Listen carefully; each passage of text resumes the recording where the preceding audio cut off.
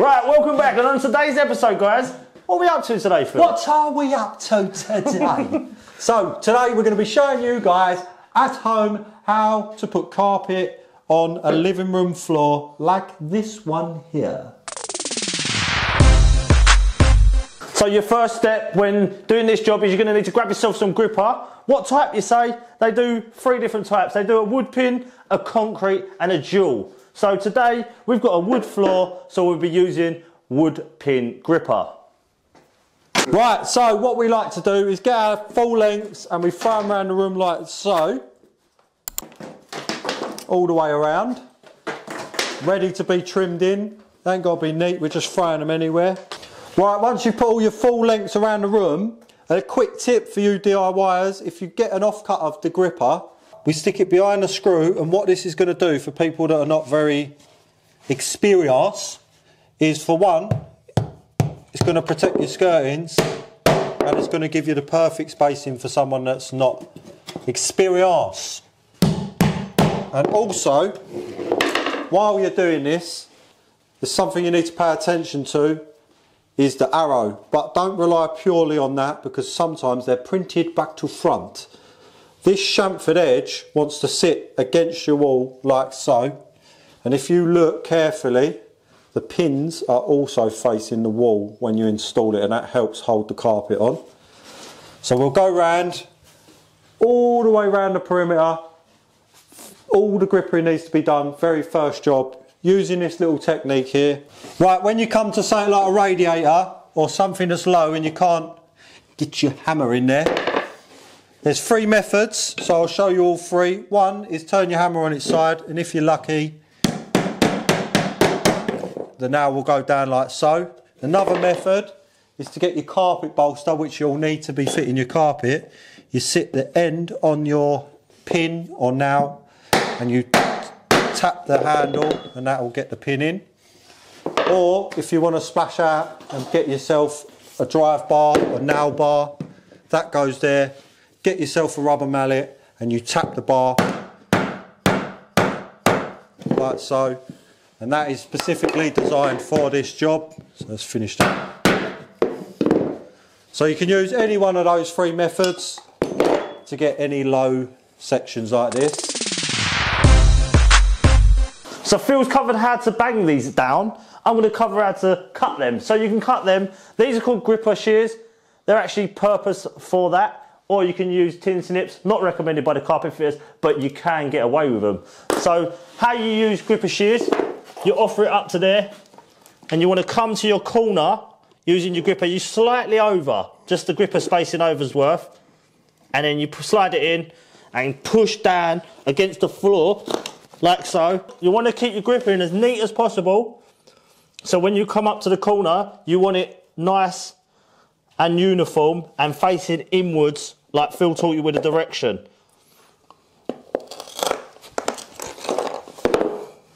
So when you're cutting smaller pieces, and I'm going to cover also the door frame, you need 2 pins in each one, and this is the reason why. Say we get a good stretch on it and it goes, meh, that's not acceptable. So 2 pins in every piece of gripper minimum. So how you want to go around the door frame, you want to get this as neat as possible to copy the sort of shape of the... So let me show you how. So you want to come around the actual frame. We're going to keep this nice and sort of simple on this occasion. We can do all the in and outs, but for simple DIYers, this will be absolutely fine. Like so. So you've still got a uniform gap all the way across your frame. If you've got a slightly thinner carpet, you want to take more time doing it and get it a bit closer. And then you want to take this all the way round the frame. I'm going to show you.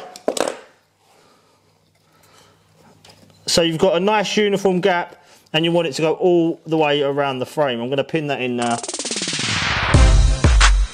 The next step is to lay your underlay. How do you lay your underlay? You can fix it. What's Phil up to? You can fix it with a staple hammer, guys. That's literally a simple staples that slides into one of these little things. You can get them from any DIY store, and you slide that over there like that, and you click that on like that, And there's another method, and Phil's going to show you how. So if you don't want to get yourself a slap hammer, staple hammer, you can also get yourself some carpet adhesive, spray adhesive, multi-purpose spray adhesive, whatever you know it by, and you can spray the underlay around the edges and stick it down like that. But if you've got a timber floor, go and get yourself one of these. For the cost you can get them and the cost of this, get yourself a slap hammer. So let's show you how to put this down. So now that we've showed you what you need to put it down on your floor with, you're going to need a sharp Stanley knife. Ooh, Iron Man. This is an Iron one. You don't need this one, you can just use any sort of one. Just make sure that you use a good blade, because when they're cheap, they chip off, and I've actually had one in my eye before. So just take that into consideration. These are Sweeney Todd blades. That is not a joke that everyone thinks. They're an actual brand. They're very, very, very strong, so they're a good blade to use. Especially with carpet. If you do want to get yourself a carpet fitting knife in the UK, this is a Wolf knife, very good. That is a Delphin, very good. Two of the best knives that are used in this country anyway. Let's get this bag open, Phil. We're going to open the bag. You gently roll around the top, just like so. This is easier, and Phil's going to show you, because he's been doing jiu-jitsu, how to put it on the floor. So obviously the bag of underlay, it can come at you from any angle. So you have to be ready. So I'll just slip. Right, so on average, they're 4.5 foot wide underlay rolls. So figure out what's going to be the best way to lay yours to get the most out of your bag of underlay. Obviously, you don't want to waste it, it costs money. And what we do, we unroll it upside down. We come up to where we want. So if I push that, I can say I want to cut there. I pull it back, and then I just cut across the top like so. You have to get a feel for that, how many layers you're going through. Once you've done that, we then want to turn it over, because it's actually upside down. So we'll give it the old flippity-doo. Yeah. Scoot it up to our underlay, which you can just do a shuffle and it will go. Give it a shuffle with your feet. Like so. Once you've done that, we're up everywhere just a little bit. And you can see we've got pipes here. So what we do with pipes, everyone thinks that you cut around them, but you don't. We just pull it back, one straight line where the pipe is, and it just folds around like so. That's all you need to do, you don't need to go mad. Right, so once you've cut round your pipes and it's laid and that's where it's gonna go, you've decided, right, that's it, you've got everything.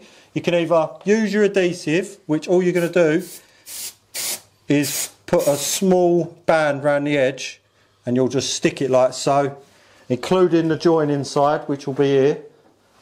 Or if you've gone and got yourself something we like to call a slap hammer or a staple hammer, you're just gonna staple around the edge like so, making sure that this is not lipping onto that gripper, because that's not good. You'll have a nightmare with that. And now we come to a little corner, fold it on its back, cut away from the corner, like so, let that fold round, and staple the last section. We're going to do the whole room like this. We're not going to cut anything more, and then we'll show you us cutting it all in, ready to fit your carpet. We're going to run our next line of underlay in. We're coming from the opposite end of the room now, because the manufacturers specify that they run opposites because of the edges.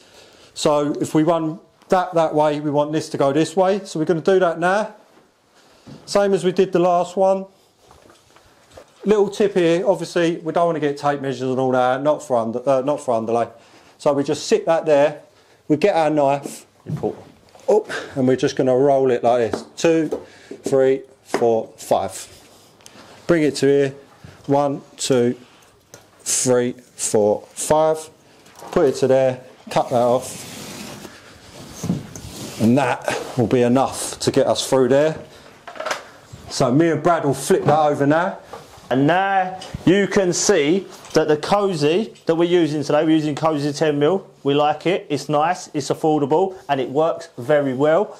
This Cozy sign is facing this way, and then the Cozy sign is facing the opposite way, and that means that these lines are how the manufacturer recommend. Right, you've got your underlay stapled in, it's all nice and fixed. Now we're going to actually duct tape or cloth tape the joints. And why do we need to do that, Phil? Just prevents any dust coming up from underneath on your subfloor. So it seals this under, saves your carpet a bit of wear down the road.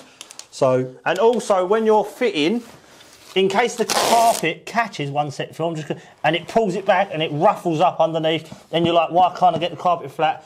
This is the perfect reason on why you do that. Right, so once you've done all these steps, you're now ready to cut it in the whole room, and it is as easy as this. Sharp, straight knife or straight blade. Feel for your gripper. Push the knife into the corner. So let me get that out of the way so you can see where my knife is going. It's actually sitting along this gap here.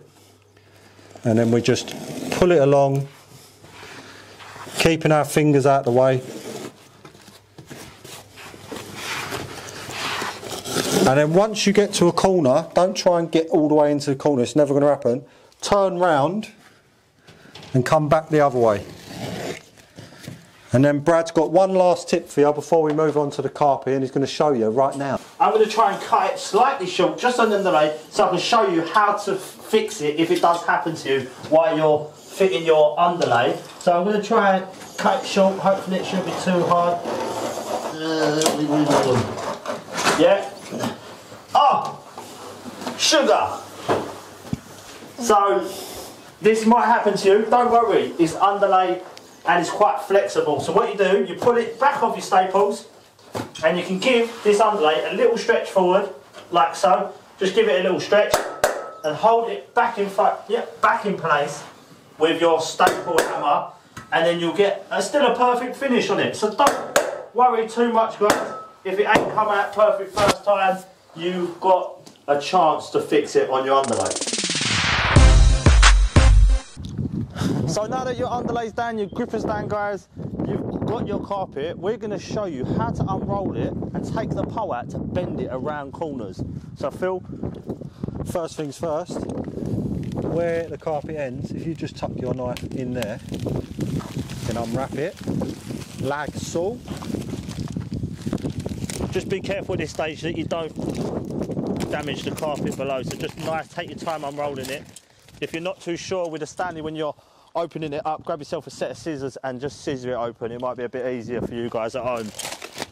And then, nah, we don't move that wrapper. We're going to leave that there because it protects the carpet while we're unrolling it.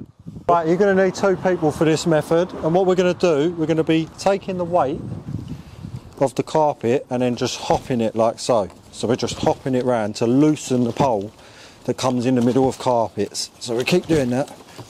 We're not unrolling it. Right, now we're loose, we should be able to pull this pole out. It's not in the best condition. Once that's out, we're going to re-roll it, but not super tight. So you need 2 people at this stage. Keep it on the wrapper. And just follow what we do. Just take your time, just pause this video at any point and just copy exactly what we're doing. Right, so when you need to get through a tight gap where you're not going to get this in, you need to put 2 bends in it because you don't want to bend it with one, it's too harsh. So you'll do one there and one there, fold it over and take the smaller piece through. We're lucky today because we've got a straight run, but that is the top tip for you guys. So now we're going to show you guys how to actually pick your carpet up. You're going to need 2 people. You can do it on your own. It's a little bit of a struggle, but you can do it. We have done it all together. So let's show them how I feel. So you'll grab the roll, working as a team. 1 on each end. And as soon as you go 3, 2, 1, swing it up and roll it on your shoulder. And off we pop. And off we pop. Now that you've got your carpet laid out in your room, you need to lay it from one point to the other. Don't try and come in the room and try and lay it like that, because if you try and lay it straight across, you're going to get stuck against the wall, mark everything. It's not worth it, guys. So me and Phil are going to show you a quick technique on how we do it, and I hope it helps you guys at home. So we're going to grab it, I'm going to turn the side of my foot against it, and we're going to use that to let the carpet unroll out. I'm not. You're going to let his toes in? I'll let it go over my feet, personally. And then we roll it up as high as we can reach. More. Fold it over ourselves. One more. That's it. And then take the shoes off. We're going to take our shoes off at this point. This is as far as we can go. We know the Americans don't like this, but it's what we do in the UK. Yeah. And then we bring it back on itself. And what we do is let it go up against any walls. So don't let it go up any of the walls, because the backing is very sharp. It will damage wallpaper so easily. So just make sure when you come up to it, just fold it back on itself like that until we get the rest unrolled, and it means protecting the walls. This is the most important bit when unrolling a carpet. Right, so we've got to roll the rest of the carpet out and fold it like so. We'll show you. If it's a bit heavy, you have to go and get your mummy because we need help. And you have to make sure she's just like a big, massive banana. Right, so you pick it up at this stage. Come on, mummy. Yeah, that's it. Then we're going to let it fold back on itself. Like so. Like pasta. That's it. Well done, Mum. We couldn't have done that without you. Cheers, mummy. Can you go now? Cheers. You're making us look stupid on camera. Embarrassing me. So you should end up with something that looks like this. We've got as much flat area out, and the rest that we couldn't get out, we have folded like this. So your next step is to fold the two sides in smaller than the width of your room. So don't fold a little bit in because you'll still get stuck. So we're going to tread on the rolls, and we're going to fold it over like so. So now it's smaller than the room, and now we can square it up and position it. So if Brad gets on one side, I'll get on the other. And when it's all folded up like this, it's a lot easier to move than trying to just unroll it. You'll get yourself in a massive mess. You've got to square it up first.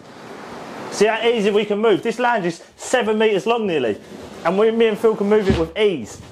So basically, you don't want to lay out the rest of that big lump before you're square in a nice area, and you've got all three of these walls, and you can open it out, and just make sure that it's nice and square along one of the walls before you even attempt unrolling the big gravel bit we have behind the camera. Once you are to this section, we've got half the room laid out, we've got our little coils of carpet there, we're square, we're as close to that section that we need to be. We've now got an obstacle. So to do this, me and Brad are going to grab the very last loop, so that's the last one there. We're going to pick the carpet up, watching the wall. Yep. And we're going to shuffle up using my foot. I'm going to feel for the wall, and then we're going to come back again like so. Keep that square. Get nice and flat up to the first object. You can't rush this bit because you'll end up flapping like a big chicken. So once you're up to here, we're going to cut this. So we're going to pull it on its back. Be careful not to go too far and cut underneath. I'm going to come back a little bit, just remembering that we're inside this wall, and then we're going to come straight. We've got to go this much to get this bar here, so that's enough. And now we can come across.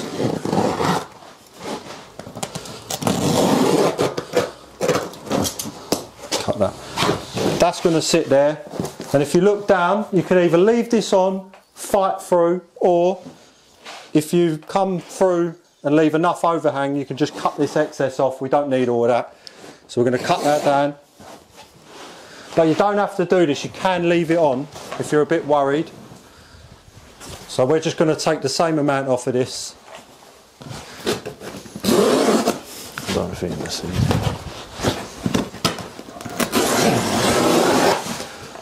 Like so. And now the rest, we're going to walk up to the next corner.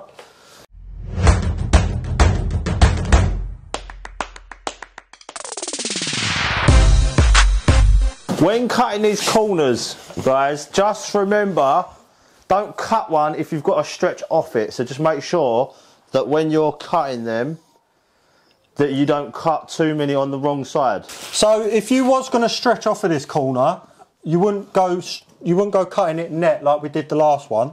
What you can do, if you just drop in a few inches and cut that there, obviously be careful of underneath. If you're not too comfortable with a knife, lift it up and cut it. And now you've got 3 inches of stretch there to move off of that wall first. But because we're coming this way, we can actually cut this one. Just remember, always coming away from the corner so you don't cut it short. And then we're going to lay this flat. And then we're going to cut any excess carpet off like this. So just fold it on its back. We're up to the wall, and because we're up to that wall, it's impossible to cut it short. So just allow a few inches, cut that like so, get rid of that. You're going to do that. You're going to do that the whole way around the room. You want it nice and manageable now. So this is way too much. So I'm going to copy exactly what Phil done, pull it on his back, and just give yourself enough that it will go back up the wall. Be careful, because the mistake has been done many a time, especially when you're first starting out carpet fitting. You can mark this bit below. So just keep checking, keep it in the air like so, and just run it along and get rid of any of the excess carpet.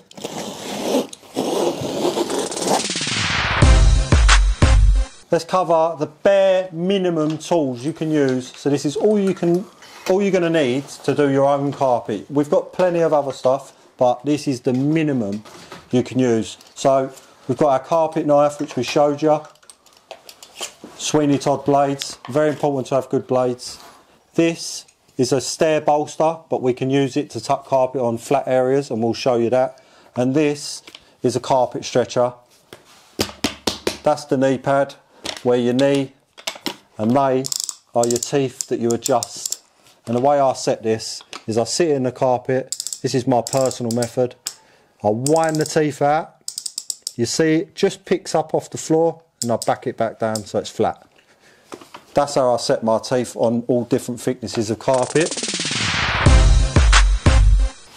Right, so on longer rooms like this one, and because we're using a knee kicker for the old DIYers, you're going to want to split the room into two sections. So it's going to help you get a decent stretch on both halves. So we've picked a point, which is there. It's not exactly half, but it's a post. So we're going to come straight off of that, and it hits this radiator. So normally we'd worry about it stretching to and fro from here, but because we're going to lock it across, we can actually cut this pipe. And how we do that, we back the carpet up, roll it up to it, put the knife in, and a straight cut like so. And we're not going to do anything else to that except put two V's in.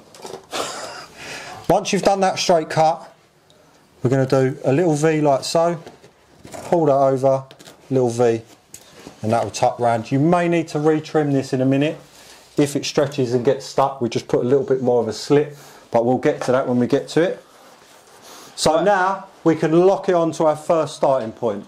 Right, so what Phil means by separating the two rooms, so he's going to basically make this area here, so I'm going to do a little line in the carpet. So this is a little square. He's going to fit this as a whole separate room by just locking from that section there straight across to that side, and that actually acts as a wall. So it always looks complicated, but now Phil's separated that area, and look at this nice square area now Phil's going to fit afterwards. If you can imagine, this is the wall. So this is going to be our starting point. We've split the room. So what I'm going to do, I'm going to take about a foot's worth of carpet here.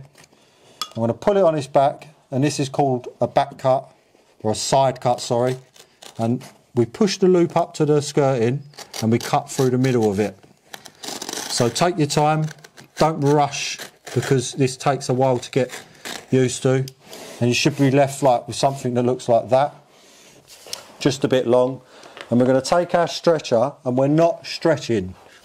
We're just holding the pressure of the carpet. You see how lightly I'm tapping that? Put my knee behind it. It's just going to stop the carpet moving back. And we're not doing all this. That's not what you do. We're tucking it. So we're just going to roll our bolster down the gap. And it looks a bit messy, but you'll see. And then all we do now is we come back and we tidy that up. And now you can do this really, really lightly. We're not trying to smash carpet into a gap like that. And then we bring the bolster to its side and we drag it over the pins. You don't have to do this, but it's our preferred method. We just think it helps lock. So if we just check this, we're going to give it a pull. That's locked onto the gripper. We're happy with how that looks down the back. Now we're going to stretch across. Right, so opposite that, we're going to lock on the same amount of carpet. So I'm just going to fold this back and cut straight like that. So we've just got a line where we're stretching. So that one will be there. And then we're just going to trim this down. And now we can stretch this on. So we're not cutting anything, we're not trimming anything, we're just stretching at the moment, and we're going to use our bolster. So we stretch it, and we're going to push our bolster into the corner, stretch, push it into the corner, and what that does is help lock this, so now the carpet is stretched onto there. So stretch, bolster, push into the corner, stretch, bolster. And what that does is that creases the carpet, and that is now locked. So this little section here is stretched tight across here. So we'll cut and tuck that.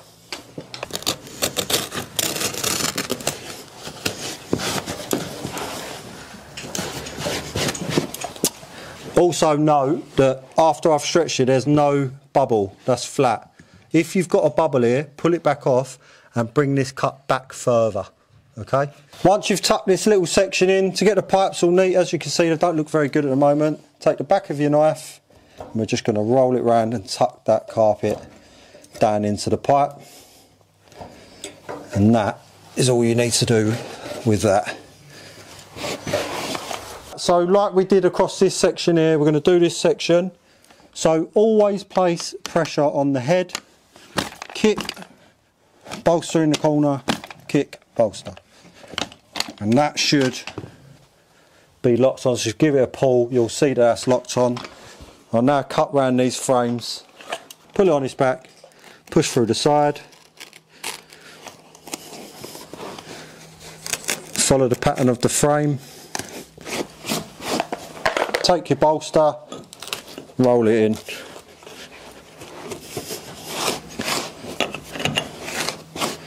And you should be left with something like that. And we're going to do the same here and here, and then we'll show you what we've got so far with regards to the room. The Phil has actually just locked across from one side of the room all the way across to here, and now these areas are completely separate. So now we're going to stretch that side first, the nice square easy room, to explain to you guys at home that it's nice and simple. We're going to show you some stretching methods, and then we'll move on to the next step over there. So now you've got your first wall on, guys, it's time to move on to your second wall. And usually I like to do it near a radiator because they're harder to tuck underneath and they're easier to kick off. So make sure if you can start on sort of a radiator wall, that does help. So Phil's tucked that little section in under there, and what we're going to do is we're going to kick it all the way down to this section here. So we're going to have a stretch going all the way down here. The only thing is there's a radiator pipe. So what I've got to do is I've got to give it a little stretch that way, put a relief cut in this first, and then finish the stretch up that end. So if I grab myself a stretcher, I'm going to grab myself a stretcher and I'm going to hold tight, because you can slip with these things, so just make sure you hold on to the top and give it a nice kick. And as you can see that there? That's the amount of stretch that this little section has created. And then we'll do a nice relief cut. It's going to be quite tight. Now we need to cut this corner, and that's just creating a relief cut. So that makes it nice and easier to stretch. So how we do that, you grab your two fingers, you push it right into the corner, and you get your peak of your knife, you pull it out towards yourself, poke it in, and you do a nice little V for vendetta, and you push it in the corner like so, and that helps get the stretch coming up this way. Right, so now that you've created a relief cut around your radiator pipe, now it's time to stretch up. So how you do that, you grab hold of your stretcher, stay away from the grippers in front of you, hold down the pressure so it don't slip, and give it a good boot in, and then grab your bolster and lock it into place, and that will hold the stretch still, so you've got time to cut it. That's nice and locked on there. So that section will be nice and locked tight. So now we've created a nice L stretch, it's time to cut it. Now I'm going to show you a simple method of cutting that's less risky. So what you want to do is, you've got a nice long wall here, you can either just go up to it and go, and then you've got risk that you've damaged your expensive carpet, or you could come along, you could put relief cuts in it like so. So it's only a straight wall, and then just do loads of little bits like this. Do that all the way along your wall, especially for beginners. This really helps because if you get a section a little bit wrong, you know that you need to change on this section. So grab your knife and roll it through. How much carpet do you need to leave? You need to leave enough on the first wall that you have a nice amount to tuck down, like so. So it won't look neat at first, don't worry, because when you tuck it down, it comes out nice and neat. So move on to the next section, and you're like, oh, that bit I cut a little bit short. Don't worry, that means you need to know on the next section that you need to add a little bit more, and you'll slowly move along and you'll be getting better and better, and then you should just do bigger sections and be like, I'm getting used to this, so I'll do a bigger section.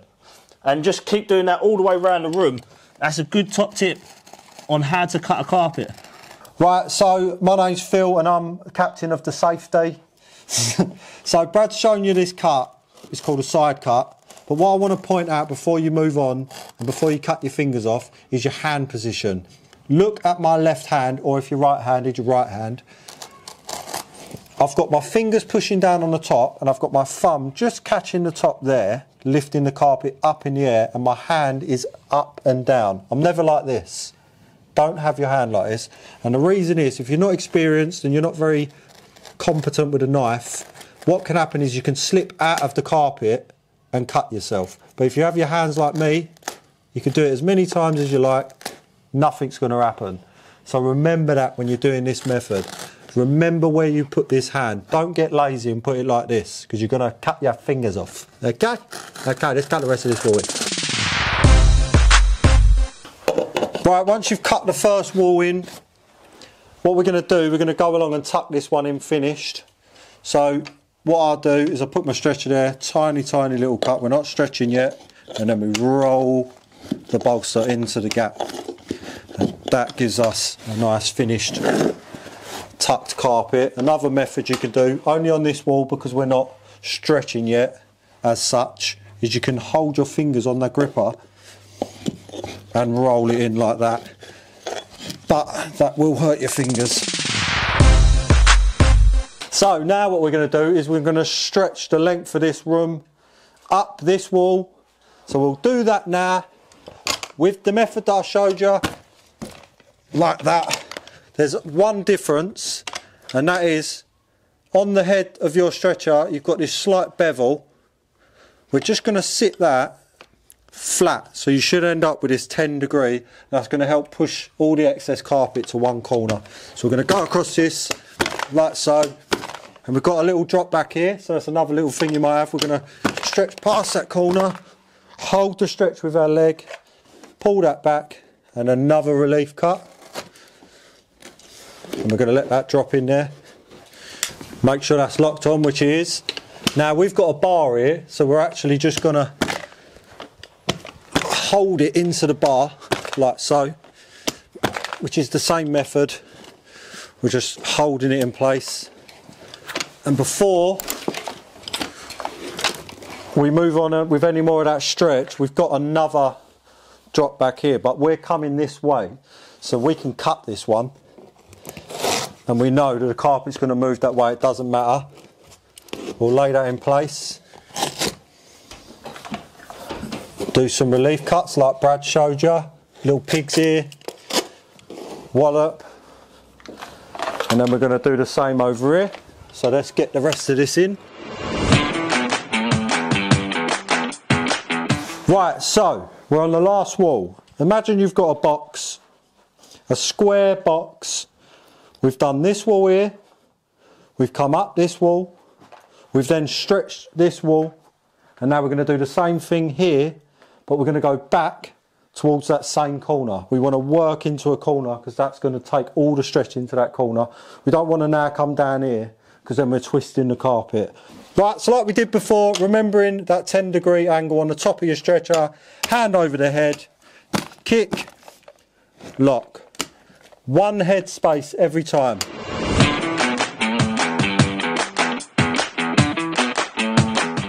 Right, so we're going to crack on with the other half of the room. It's exactly the same process as we showed you, now that we've split it. So you go and do yours. I hope you've enjoyed this. Just remember to like and subscribe. Peace!